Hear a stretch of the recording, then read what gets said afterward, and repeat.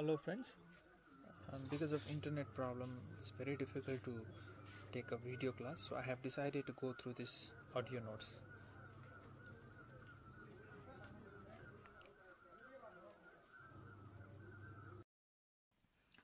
Okay, this is a pictorial representation of geometrical significance of double integration as well as a single integration. Well, you can see, just give me a minute, okay, I'll be using this red color point as a cursor. You can follow me through this. Well, the first picture is a double integration. The first picture is a single definite integration which all of you are used to with. That is, if you have an integration of a function from a to b, say a and b are 2 points on x-axis, then integration of this function, that is integration of this curve, will give us an area under the curve from point A to B. This is a well-known fact. Now, some of the things I want you to put stress on are, when you integrate when you perform a single integration, you integrate it from point A to point B. Now I'm saying from one point to another point. Then you will get an area. Now come back to double integration. Now when we will deal with double integration? Now double integration is for a function which has more than one independent variable.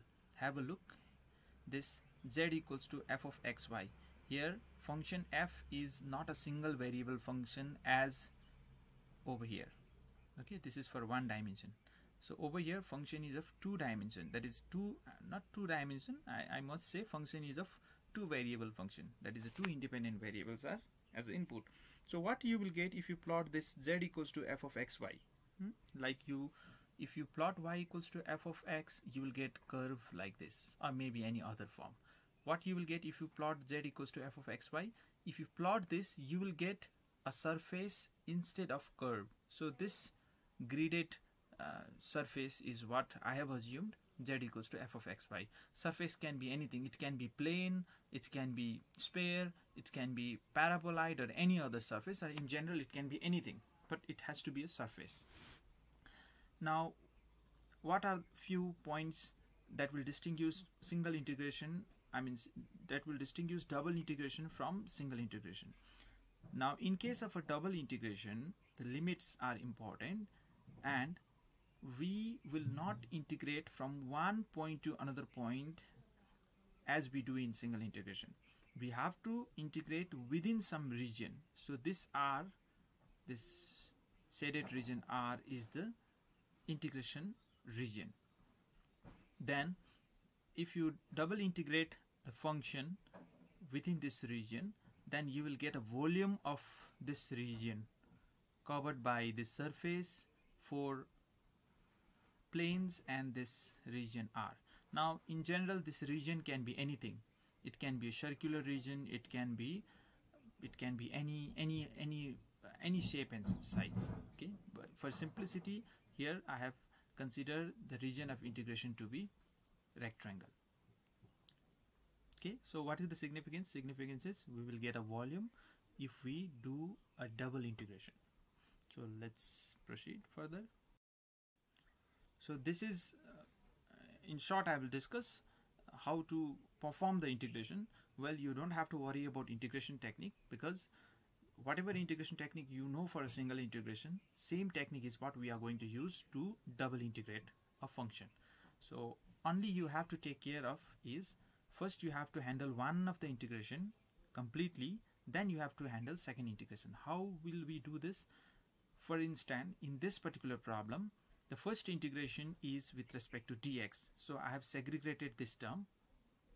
You will integrate this by keeping y as constant. Remember this, when you integrate with respect to x, you have to keep y as constant. Once you integrate it, put the limit for x. I'll repeat, put the limit for x, because this is an integration with respect to x. Y will remain as it is as a constant. Like here, integration will give you this quantity. Now put the limit for x, y will still remain inside that expression. Now once you are done with x integration, once you substitute all the limits, then you perform the second integration, or I will call it as outer integration. So here outer integration is now with respect to y. As in usual sense, you can integrate it with respect to y and put the limit for y equals to 1 to 2 and substitute. So here we are done with the problem. So this is how we perform double integration.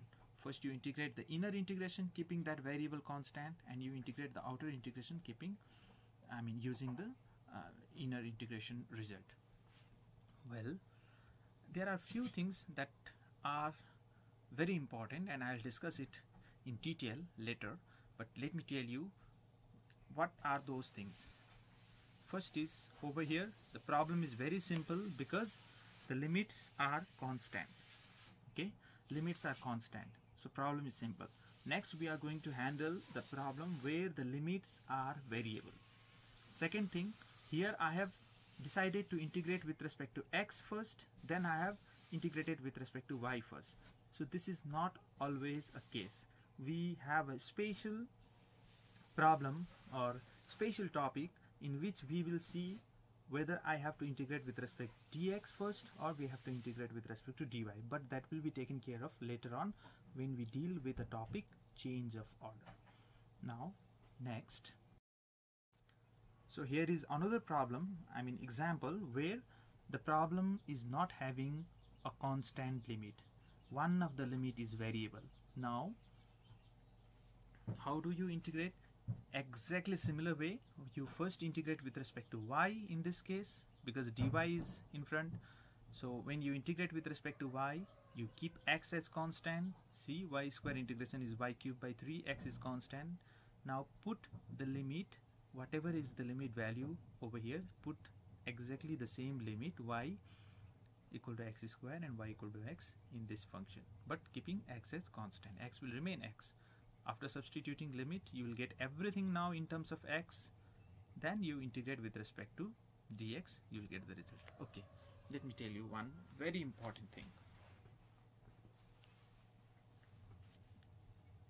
If both the limits are constant, no need to worry. You can integrate, you can keep either x limit first or y limit first. I will repeat, if both the limits are constant. Over here it is not so. First inner limits are variable. So if both the limits are constant, both the limits are constant, then whether you integrate the inner integration or you integrate the outer integration first doesn't matter. But if the limits are not constant, if the limits are in the variable form, and I'll discuss in detail when the limits will be in variable form later.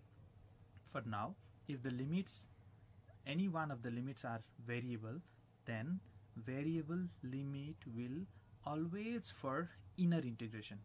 I'll repeat, variable limit will be always for inner integration, and outer integration will all the time 24/7 have constant limit. Okay, this is the nature of double integration. You cannot have variable limit for outside integration or for the outer integration. Outer integration will always have a constant limit. If there is a variable limit in the integration as a whole, that will be for the inner integration. I hope this is clear. Well, here is one problem where you are asked to integrate this particular expression, which is very simple, with respect to within the region capital D. So this capital D is important. Now do not get confused with this. I'm not going to search here for area or something like that. Okay, let us try to relate everything with the previous example. Over here double integration is there, but no limit is given, but the region of integration is given. If you can recall the previous, if you can go back to first slide and you will see that region R. Okay, you can go back to first slide and you can see that region R.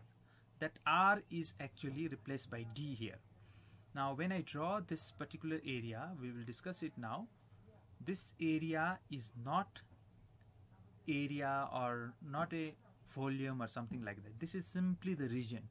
We are not interested to show the volume or what is the shape we will get. we are simply interested to identify the region, and this region is important because we have to set the limits of integration. Well, that particular function you are going to integrate, this 3 minus x minus y, I have not plotted the function over here, and it is not required also.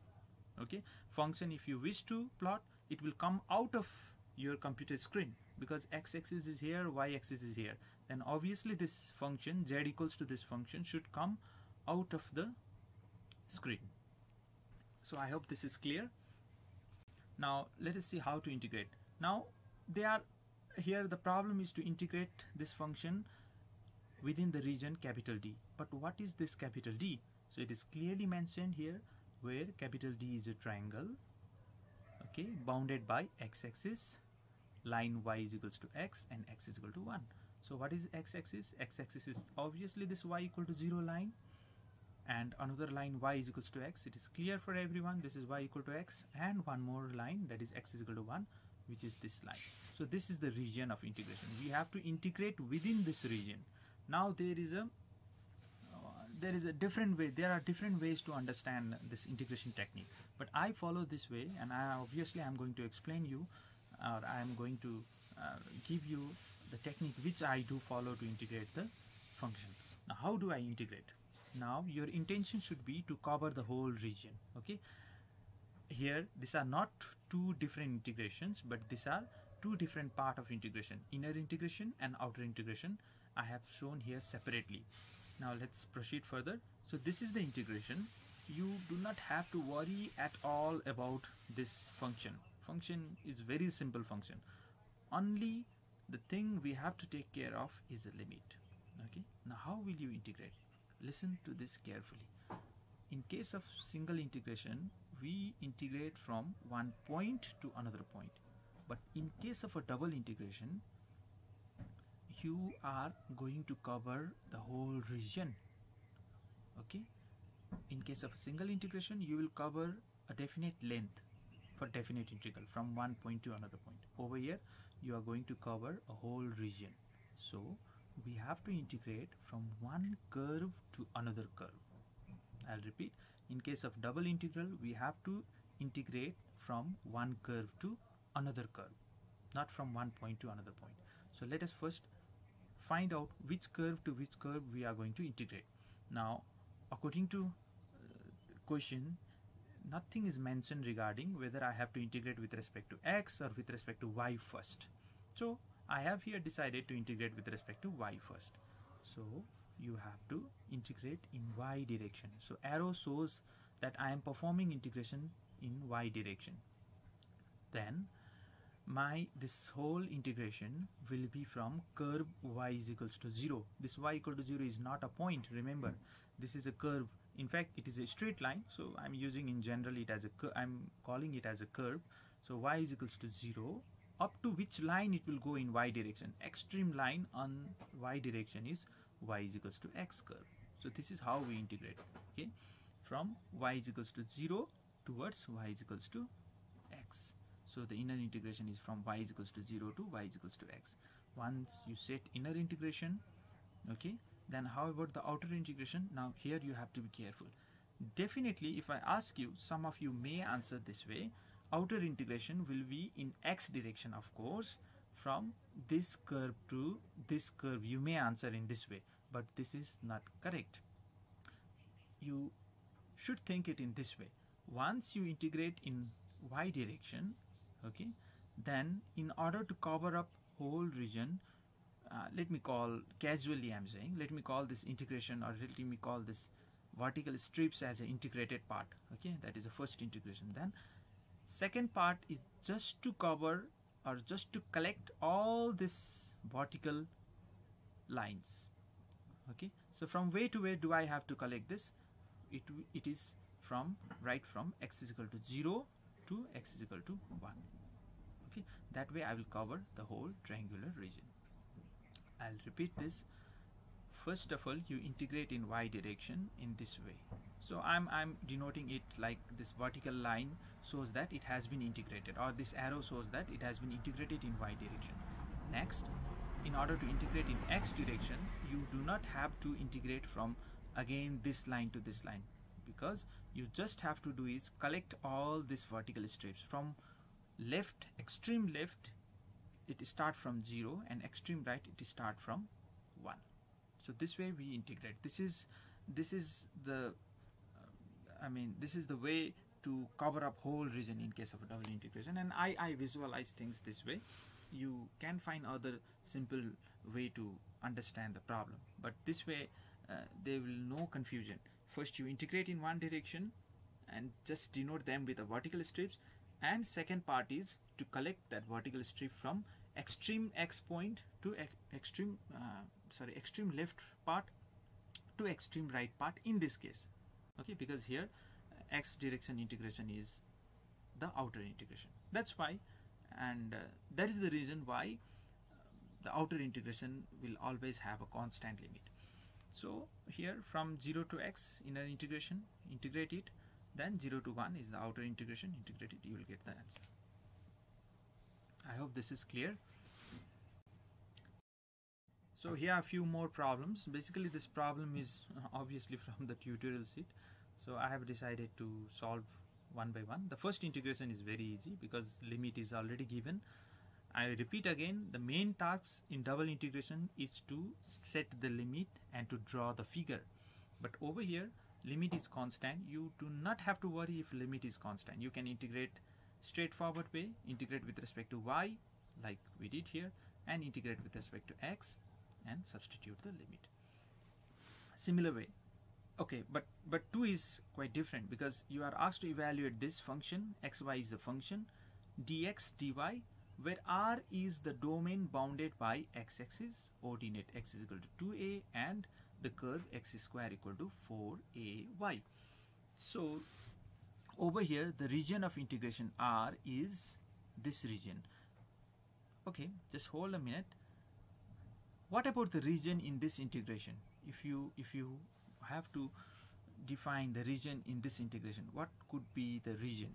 Well, I'll try to draw something. It is very difficult, but let me try. Okay, for this particular problem, suppose this is x-axis and suppose this is y-axis.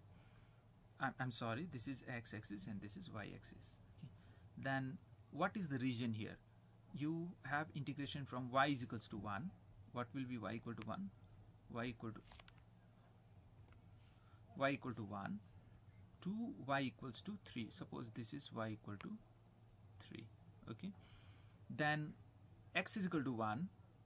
So let me call this as x is equal to 1 and up to x is equal to 2. My figure is not good. I'm sorry for this. It's very difficult to draw the figure in mouse. This laptop track, but at least if I get a mouse then I would make it better. But anyway, I think this is understood. You guys can follow this. I'm not going to write down all the label. I'm not going to label the curve. It's quite difficult. Like this is x-axis. Let me try. This is your y-axis. Okay. Then this particular region is the region of integration in this, for this first problem. So x is equal to 1 to x is equal to 2, y equals to 1 to y is equals to 3. This is your 3.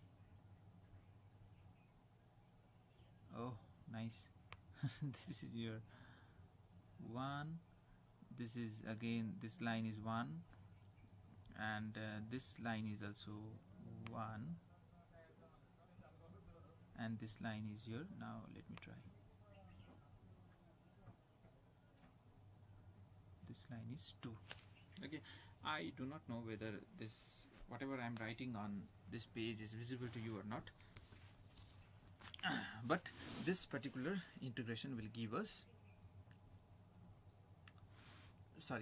this particular limit will give us this type of figure. And one thing is clear now, if the region of integration is square or rectangle, but the sides should be parallel to coordinate axes, then limit will always remain constant. Okay, keep it in mind. Now next, let us proceed further to understand the second part of the problem. Okay, let me my cursor back. Now in order to understand second problem, so I hope region is clear. X-axis, so this is x-axis, y equal to 0 is x-axis, ordinate x is equal to 2, so this line is x is equal to 2, and the curve is your parabola this way. Now how will you integrate? You have to cover up whole region. So how will you do that? Now first integration is with respect to y, so you will integrate in y direction, that is you this vertical arrows are as if integration along y direction. Then from which curve to which curve you integrate y. You don't go this side, you can look into this figure and you can predict what would be the integration limit. Definitely this curve, the base curve is y equal to 0.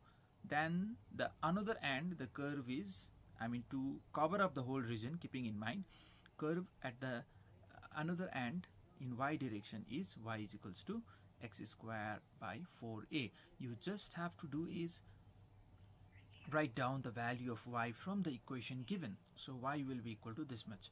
So is the limit here. Okay. Then next is, now you are not going to integrate from curve to curve for the outer integration. Outer integration is to collect this vertical strips from way to way, from extreme this point to extreme this point. It is clear? It is from x is equal to 0 to x is equal to 2a, or you may focus on this part, that is x is equal to 0 to x is equal to 2a. Okay, I hope this is understood. Now the limit integration part you can easily verify how to integrate, all of you know. So this is it. Okay,